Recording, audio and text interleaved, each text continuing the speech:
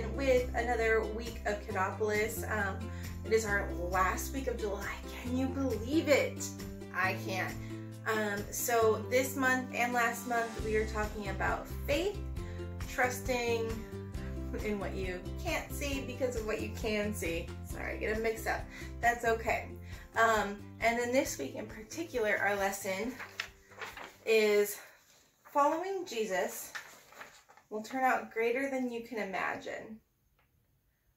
It'll turn out greater than you can imagine. And I think, oh, that's so true. I think about, like, in my own life, all of the great things that have happened because of me choosing to follow Jesus, and not just for me, but for other people in my life. So I wanted to take that idea and tell you guys about the Bible. Hi, another day in the Bible with Miss Jessie. Of course, that's why we're here, right? But I particularly wanted to talk about Paul, right? We've been talking about him a lot. And what were the few things I wanted you to remember? Paul used to be Saul, and when he was Saul, he was scary. And he went around and taught a lot of people about Jesus, like pretty much every day once he turned into Paul, when he found God and Jesus in his faith. And he taught so many people about Jesus, and he wrote a lot of books in the Bible to teach me and you and your mom and your dad and your grandma and your grandpa, everybody about Jesus. So keep in mind, Miss Jessie did not go to Bible school. So there are a lot of really smart people who know a lot about what I'm going to say. And if you have questions, you can ask me, but there are other people who are really good resources too, okay? If I make a mistake, that's okay. We can talk about it, okay? All right. So we're going to talk about the New Testament in particular. The Old Testament is so important for us to know, but today we're just talking about the New Testament. So if you were to open your Bible, split it in half, basically, the New Testament would be the piece, I know it probably looks like your left, but in your right hand, okay? So, in the New Testament, it starts out, well, we're going to talk about Jesus' life in the New Testament, okay? But we have the Gospels. There's 4 Gospels: Matthew, Mark, Luke, and John. And they talk a lot about the same stuff. Some of the same stories are in more than one, and that's okay. They say the same thing. They talk about Jesus' life and the miracle that he was. Matthew, Mark, Luke, and John. They were written by Matthew, Mark, Luke, and John. Pretty convenient, right? Okay, so Luke, this little bugger. Just kidding. He was pretty cool, I guess. He wrote another really important book. And this book was about, I'm going to cover this up, the disciples, the life of the disciples in the early church, the early Christian church. So this is after the life of Jesus, and when people are really starting to go around and spread the word, the good news of his miracle, and what that means for us and our sins. So, I just want to say, following Jesus will turn out greater than you imagine. So these guys followed Jesus, and think about all the great things that they did. Just think about that, okay? And the disciples who followed Jesus, think about all the great things that happened because of their choice to follow Jesus. Okay, so in the book of Acts, we learn about a guy named Saul. And he's a little scary, right? We know about Saul. Don't worry, he becomes Paul. But his story in the Bible kind of begins chapter 9, verse 11. And there's so much about more in there, but that is kind of where it starts.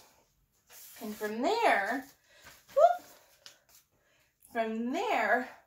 Paul, after he found Jesus and heard about the good news and decided to start preaching it, he went on and wrote 13, maybe 14 letters. Remember we talked about that book of Hebrews? We think maybe Paul wrote it, but we're not quite sure. There's a lot of debate about it. Okay, so Paul wrote all these letters. I'm going to go through them. Galatians, he wrote for the people of Galatia. That's 1st and 2nd Thessalonians. Thessalonica. When I say he wrote them for them, it was a letter for them. It was a letter that he wrote to these people, these churches, and it got put together in our Bible. The order that it's in our Bible is probably organized shortest to longest.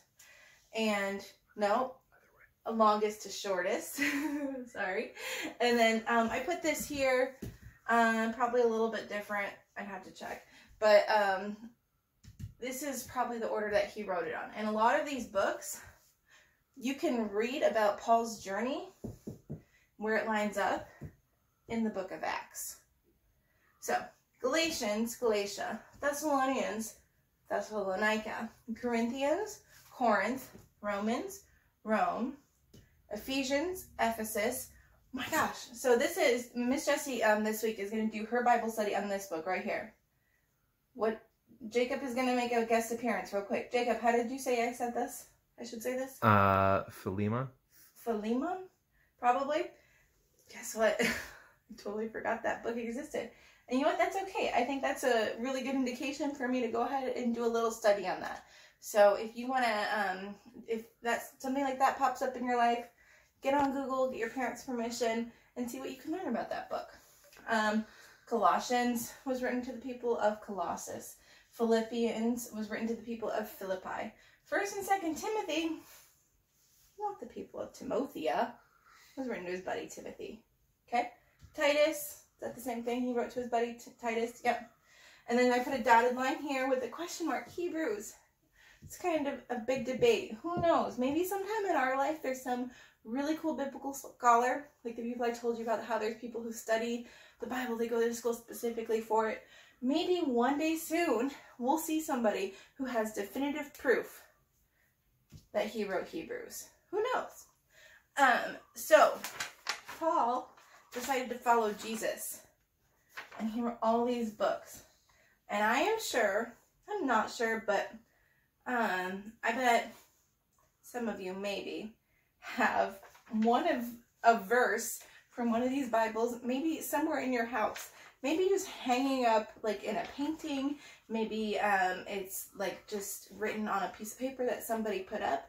But think about all of the places that these verses have been to help people find Jesus, to help people live a better life, to help people find comfort in Jesus and God, and just to help people. I think that's the coolest thing in the world. I think it's awesome. One guy wrote all of this stuff. Well, he wrote all of this. Luke wrote this. And I think it's so cool that we can trace it back, you know? So, I want to go over tell you one more time. Following Jesus will turn out greater than you can imagine. You have no idea the people that you will help. You have no idea how much Jesus will help you unless you follow him. And you have no idea how much Jesus will help you help others. And I'm telling you, if that doesn't sound cool to you, Jesus help you help others, just wait and see, because I can promise you guys, it is the biggest blessing to be able to help others in the name of Jesus. Cool? All right, so now you're going to watch the so-and-so show, and we're going to come back here and we're going to go over our memory verse. Do you guys remember what book it was in? Ephesians, okay? So we're going to go over our memory verse from the book of Ephesians, written for the people in Ephesus. See you in a minute. And there. Okay. Did we miss it? Yeah. Sorry. Hold on. I'll extend the time here a little bit. Thank you. All right. Ready, set, go. Say cheese. I'm already smiling. Cheese. Okay, fine. Cheese. How long did you set the time? Oh, sorry. All right, one more time. Come on, we're going to get this. Okay. I'm setting it for 7.5 seconds. Okay. Here we go. Last time. Let's do it. Here we go. This is the keeper. Yep. Oh, I'm sorry. I did not mean to hit you. I know. You were going fast. Can we just keep doing this? Yeah, fine. Yeah. Let me see if it do took. it. I don't think it took. Well, no, I think it might have taken. Oh, I think we're good. Yeah. We could just one more? No, I'm done. Come on, Thank you. Goodbye. Come on. I don't want... Come on. All right. Okay. Fine, go. Come on. Okay, great. I couldn't hold on to the grip. I'll do it one more time, all right? But this is ridiculous. There's so many pictures of us. We don't need any more pictures. The world needs more pictures of us, Brandon. I don't think it does. Yes, it does. Fine. You know what? Take your picture. Just take yourself. All right, fine. I can't take it like that when you're facing the wrong direction. You're supposed to be facing that way. Look. Oh, fine. Be that way. Hey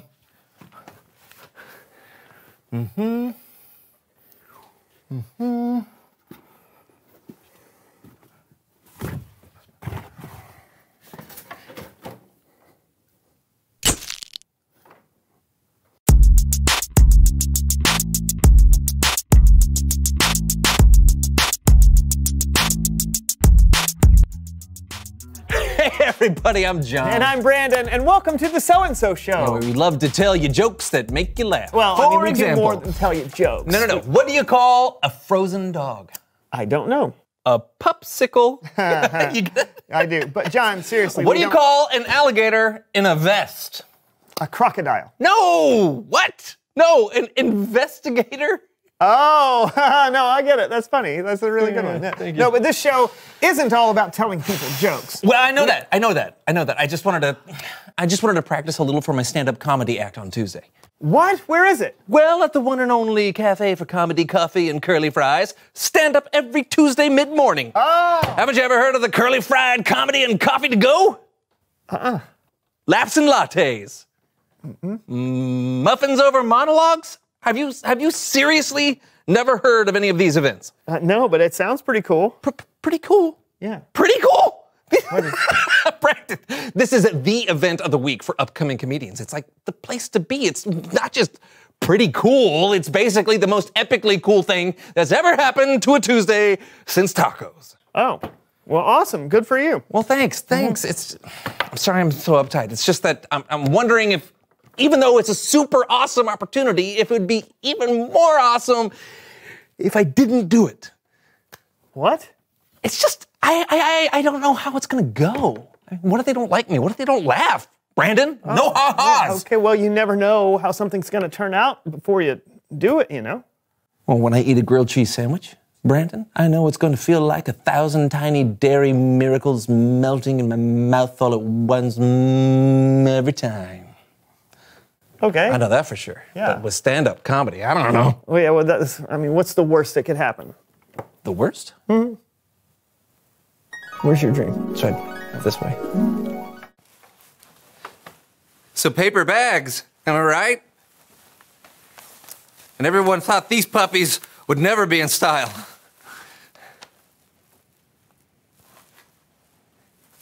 Oh, muffin? Anyone? They're gluten full. Who am I kidding? No one's even here.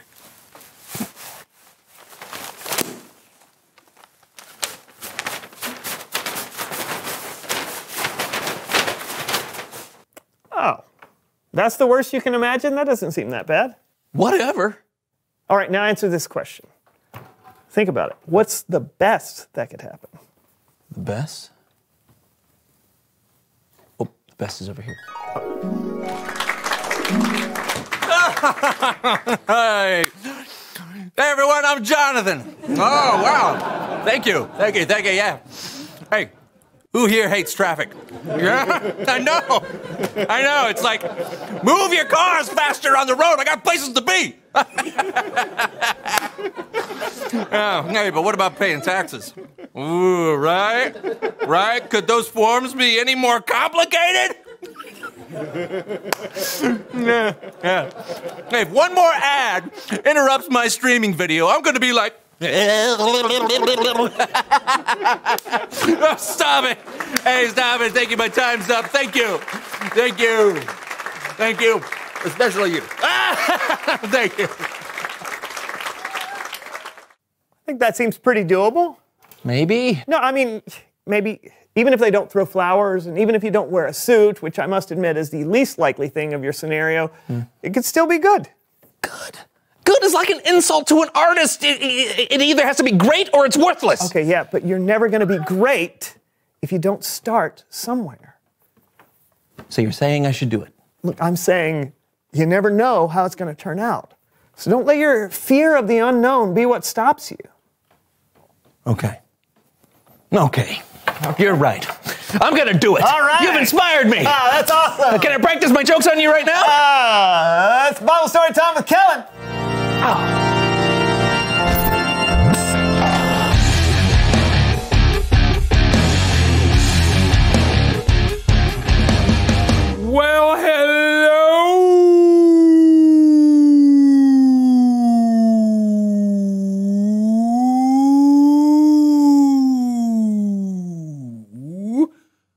my favorite co-host. Hey. What you got for us today, Kellen? Today, we're going all the way to the last book of the Bible, the book of Revelation. After all the history in the Old Testament, and after Jesus came and rescued people and made a way for us to have a relationship with God again. You can read Revelation to find the answer to this next question. What happens next? Ooh, I can't wait to find out. Well, you'll have to wait, because first, we're going to dive into some viewer mail.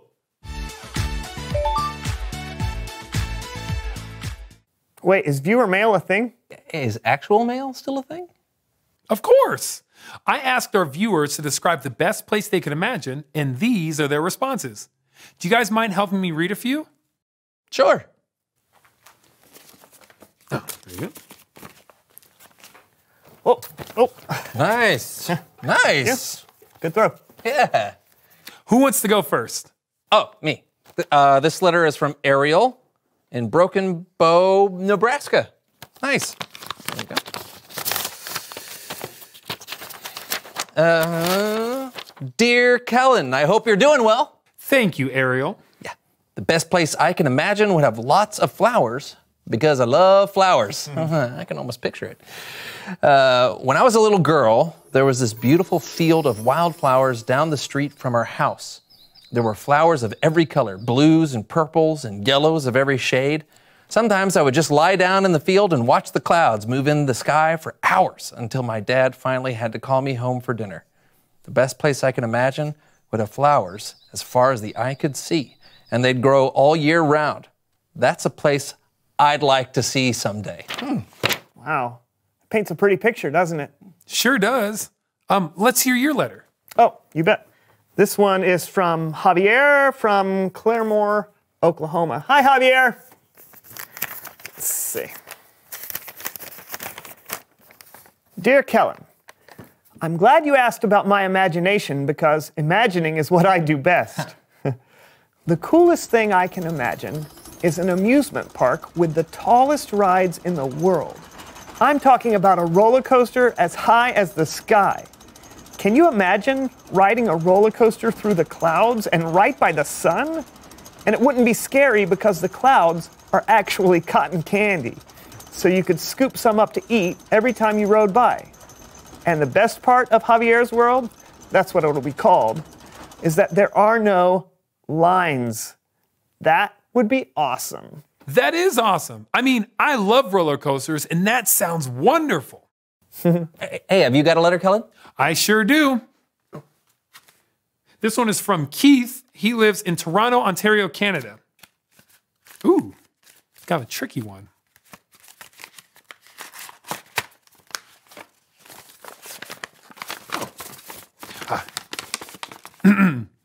Dear Kellen, one of my favorite things to do is play video games with my friends. Every Friday night, my friends and I go to one of our houses or apartments or whatever, and we order pizza and we play video games. And I'm talking all kinds of video games. Racing games, side scrollers, adventure games, open world builders, even classics like Pac-Man and Pong. It's my favorite place to be, surrounded by people I love, games I like to play, and food I like to eat. What could be better than that? Wow. Who knew mail could be so much fun? I'm going to have to check my mailbox later. No kidding. It's really cool to see into other people's imaginations. What did that have to do with the book of Revelation? I'm glad you asked. The book of Revelation was written by one of Jesus' disciples named John. It was written long after Jesus died and rose again, when John was an old man. God gave John a vision of the future, so John wrote it all down. No kidding.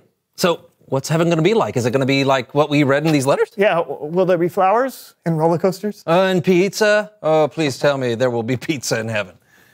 I have a confession to make. I don't really have all the answers to your questions.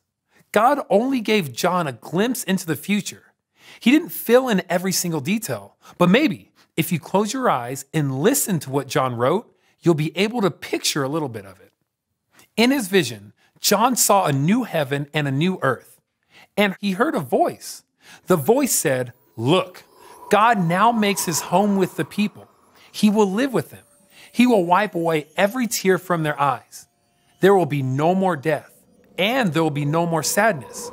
There will be no more crying or pain. Things are no longer the way they used to be.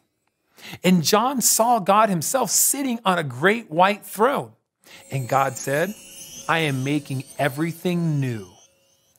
Wow. Yeah, that's better than pizza. Way better.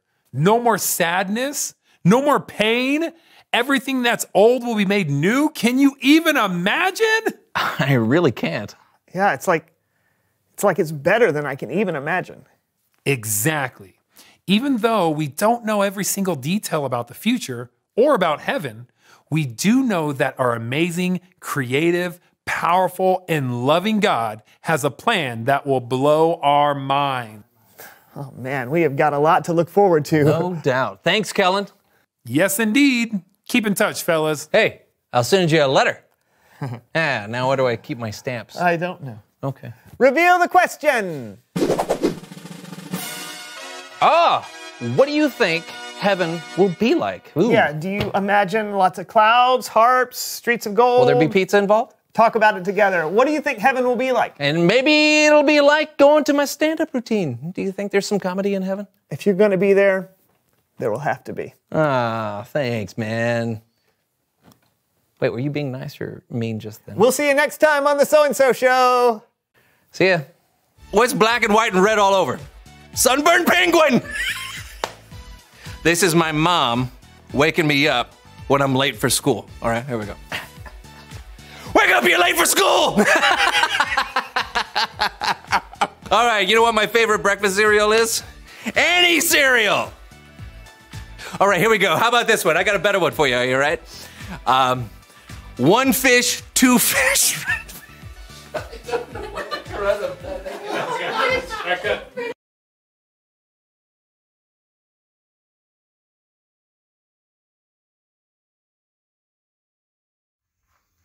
Okay, so a lot of you might be thinking to yourself, Miss Jessie, if Paul wrote all of those letters in the Bible, then how come sometimes you say when we do our memory verse that there's different versions? If one guy wrote it, then why are there different versions? And the answer to that is that the Bible has been translated many different ways. Paul did not write it in English. If me and Paul were having a conversation, if Paul and I were having a conversation right now, I'm sure, first of all, that if God wanted me to understand him, he would make it work. But he would be speaking like Greek or Hebrew, and I would be speaking this, and it'd be like kind of confusing, right? So it needed to be translated into English.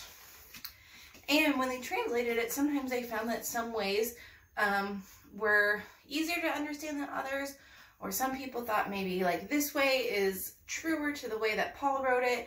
There's a lot of different versions that can be useful for a lot of different things. So when you do your memory verse, it's in the NIRV. At least this month it is, and it usually is. Miss Jessie's Bible is in the NIV. So those are really close, but they're slightly different. NIV is the New International Version, and that's an English version. And then the NIRV is the New International Revised Version. So they revised it. So it's just a little different, and that's okay. So you have your memory verse from last week, and I'm going to read it from my NIV this week. So it's going to be a little different. If you go back and look at it last week or anytime this month, go ahead and then compare it to what I say. They're pretty close, and maybe one just sits in your heart differently. But you know what? Both are great. Both written by Paul. Both were meant for you to read. God made sure that it was here today. Okay? So we are in Ephesians, like I said, chapter 2. So I found my book of Ephesians. Gonna find my big number 2. It's right there. Take my finger and go, there's the little number 8. So, for it is by grace you have been saved through faith, and this is not from yourselves, it is the gift of God, not by works, so that no one can boast. For it is by grace you have been saved through faith, and this is not from yourselves, it is the gift of God, not by works, so that no one can boast. So it's a little bit different. So if you guys have been doing the memory verses And we have our junior versities and our versities. These are like super versities. This is like college level versity if you want to memorize this version because it's a little bit different, okay?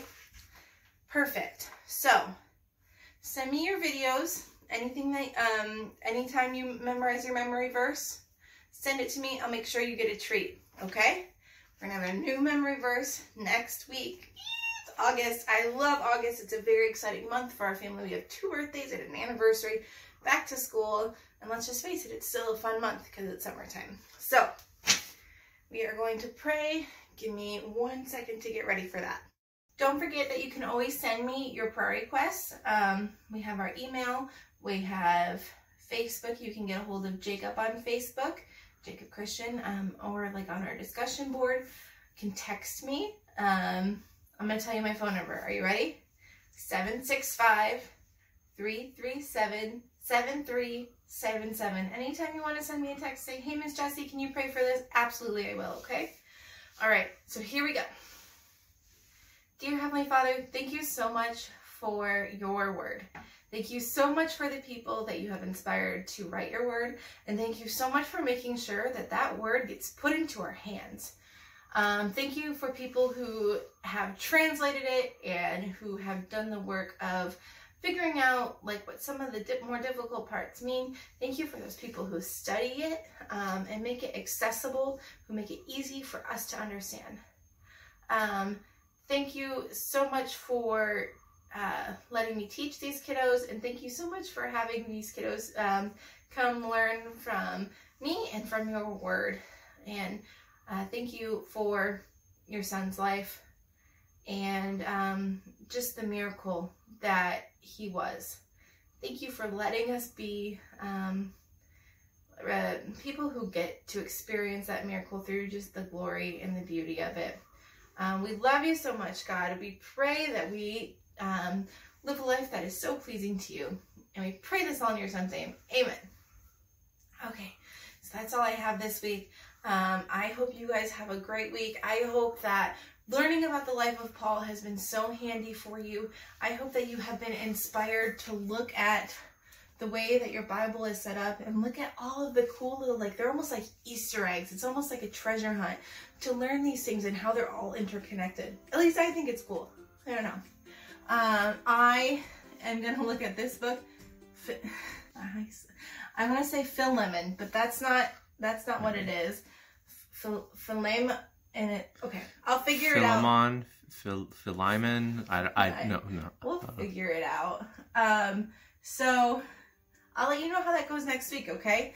I'm going to do just a little study on it. If you know anything about that book, please let me know. I am so excited. I am a little bit embarrassed, but it's okay. You know what? I'm not too proud to admit that there is something that I know nothing about. So I'll see you next week. I will give you an update on that.